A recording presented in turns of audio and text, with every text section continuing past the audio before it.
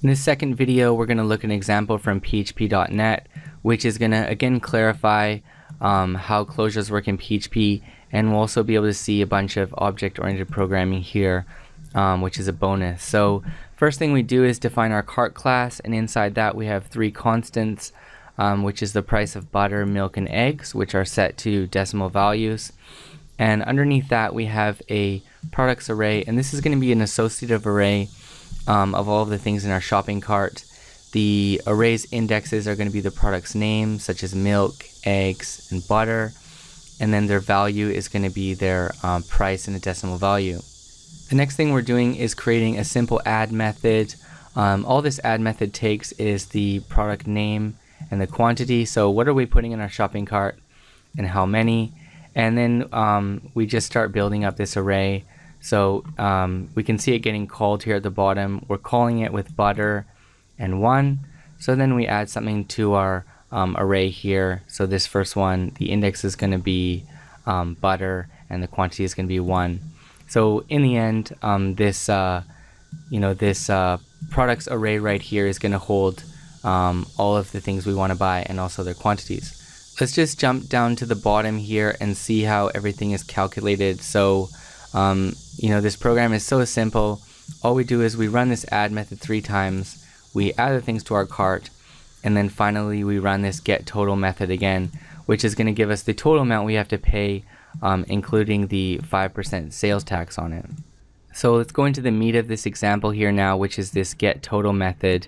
And get total, it takes the tax as its only argument, because of course we need to know the tax in order to calculate the total amount we need to pay. And the first thing we do is we set up our total variable. So this is going to be a running count of how much we need to pay, and it starts off at 0. So after that we have our callback variable, and this is set to a closure, or also known as an anonymous function. And this function takes 2 arguments, which is the quantity and the product, and it is going to get this data from the associative array.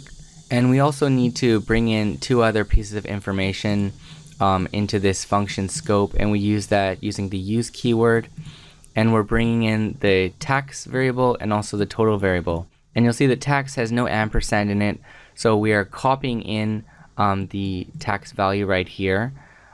We don't need to make a reference for it. If I put an ampersand in front of this and we refresh the right side, it makes no difference. So in the case of the tax, it doesn't matter if we're making a reference to the tax or if we're copying the value in.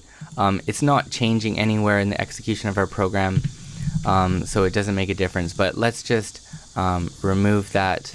That's how the example is anyways.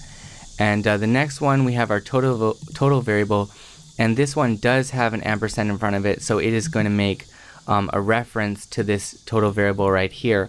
So anytime we do something inside our function scope with reference to total here, because we're making a reference to that, the total variable in the parent scope, whatever changes we make inside this function, we are also going to change the total variable in the parent scope, which is what we want, because we want this one in the parent scope to be a running total of how much we need to pay. The next thing I want to talk about is quantity and product, these parameters here that this function takes. And you might be wondering, well, how does this function know what these values are? Like I see get total being called down here, but we're only passing that to the tax. So how is this function, how is it able to get access to this quantity and product? Well, the answer to that has to do with the ArrayWalk function in PHP. So the way that ArrayWalk works is, first of all, it takes the associative array as its first argument, and the second argument is the callback function. So the way that ArrayWalk works is it is going to run this callback function for every single element in this array. And the way that ArrayWalk is usually used is this callback function should take 2 different arguments. And when it takes 2 arguments, what it's going to take is it's going to take we're looping through each element in the array, and the first one that it's taking is the value of each element of the array, so in our case the quantity, and the second argument is going to take the index name of each element of the array. So the first one is the value, and the second one is the name. So if we uncomment these two lines right here, you'll be able to see proof of that. We have 1 butter, 2 milk, and 6 eggs. And if we go to the bottom here, we'll see 1 butter, 2 milk, 6 eggs. So that's the way that ArrayWalk works. So let's just remove those from here now. And let's go into this next bit here. Price per item variable is set to this constant function. So the constant function, all that does is return the value of a constant, but we don't always know the name of the constant that we're going to be working with. So we're just building it up here, underscore underscore class. This is just going to return the class name that we're in, which is cart. So we have cart here, cart : price underscore, and then we're giving the uppercase of the product. And the product is going to be like butter, milk, eggs. So when this is finished evaluating, we are going to have these constants up here. And then we're just getting the prices of these constants here. And then we start building up our total. So total plus equals price per item times quantity, and then multiply that by tax plus 1.0. So the tax is 0.05, so this is going to be multiplied by 1.05. And what we can do here is just echo out the total, so you can just see how that's being built up here.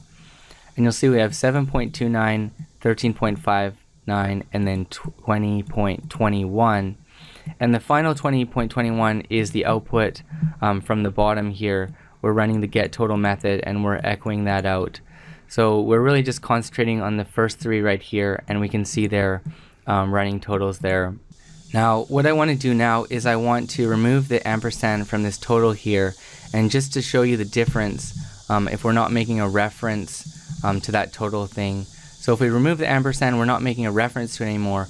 We're copying that value of 0 into our callback function. So let's refresh on the right side here now, and you'll see that that's changed to 7.29, 6.3, and 6.6. So we have all of the individual prices here, and then finally this 0, well, we're running the get total method, and the total is coming out to 0. The reason we're getting output like this is, let's think about it. We're doing our ArrayWalk function right here, and we're calling this function, and this function's being run, and then it needs to get the total. So it's copying in this 0 right here, and then it's getting the price of the item, and then after that we're running this callback function again. But because we have total here without an ampersand, we're not updating this total value anymore. The only thing we're doing is we're updating total's value in the local scope. We're not updating it in the parent scope.